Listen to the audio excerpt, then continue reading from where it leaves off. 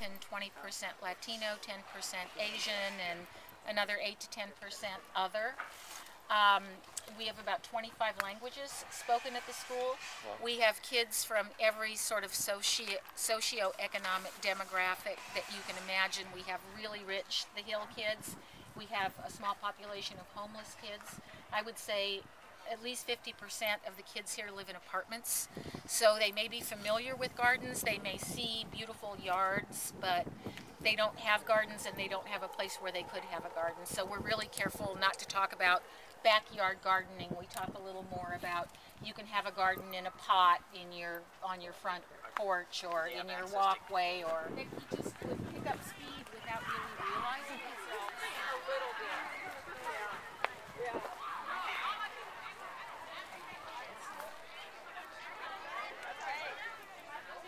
We ever built, the first structure we built in this garden was not the greenhouse.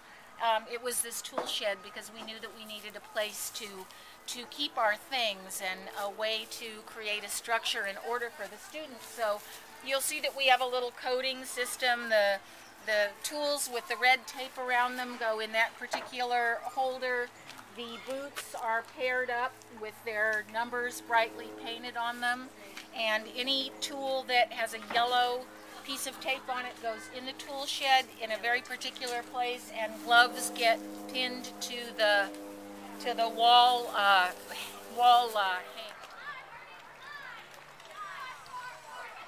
So then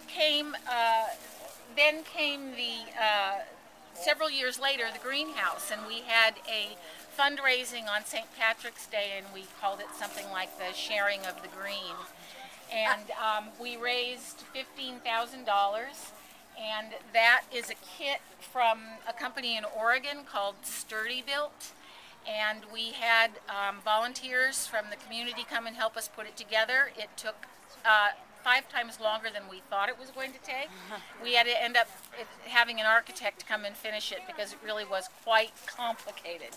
But we really recommend that as a way to go, and that greenhouse is now full. The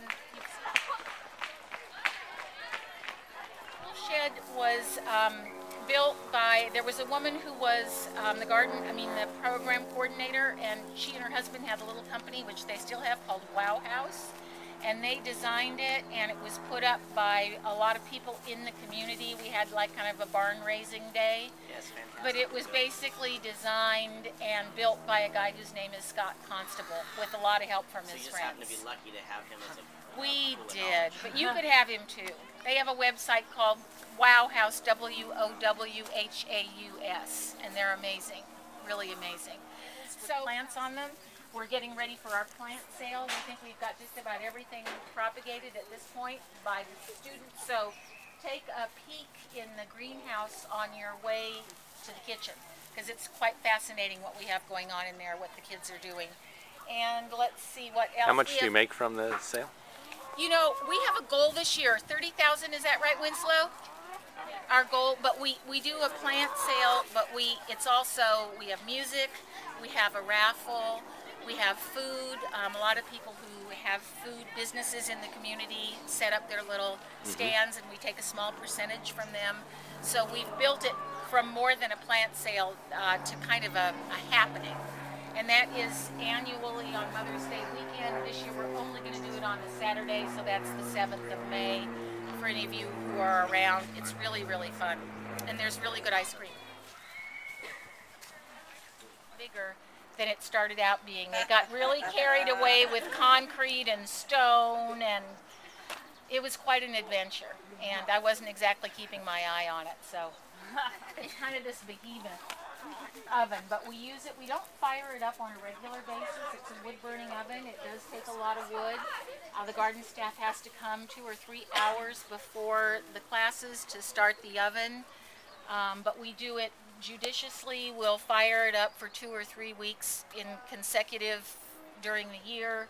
We'll fire it up for back-to-school nights and parent visits, but we don't just arbitrarily. It takes a lot of planning, and we don't just arbitrarily fire it up. It's just you got a lot of ammonia too. Yeah. Weeds are always kind of out of control. We try not to let things flower. We'll do some mowing if it's things that we can't get to. We have a group of adult volunteers.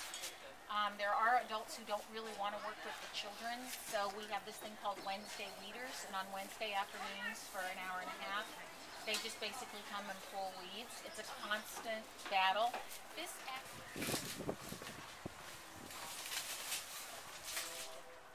So we're a year-round staff because the garden can't be just left to its own devices in the summer, or we'd be in a lot of trouble.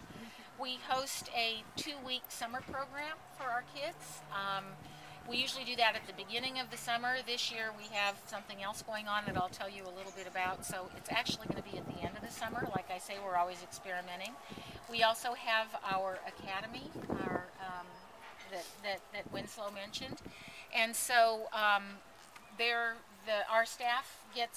teaching staff gets a 5-week summer vacation, so there's rotating going on, and we also, our gardeners have kind of got it down to a science. We plant the garden so that a lot of things are, we're harvesting late so that when the kids come back to school at the end of August, it's tomato time in Berkeley, it's corn time, it's bean time.